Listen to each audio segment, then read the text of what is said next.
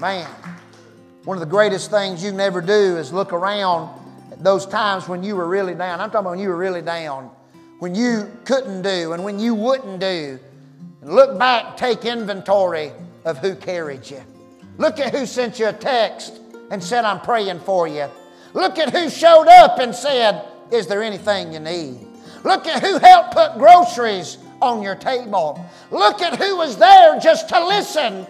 They didn't dissect your problems. They didn't help you divvy out the blame. They didn't try to give you answers and solutions. They just stood by you and they just stood with you. And we're real easy to forget those people once we start leaping and running and dancing. But let's just take a minute tonight and thank God for some people who were willing to carry us when we were a burden, when we were a nuisance, when we hurt them, when we were heavy. They carried us.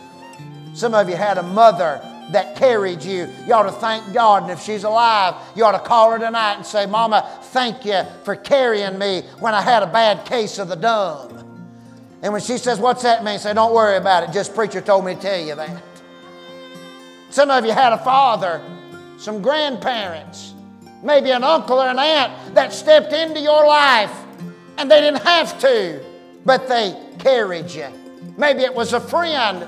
Maybe it was somebody at church. I don't know. But you ought to be thankful for those that carry us when we're down. I've got to do it.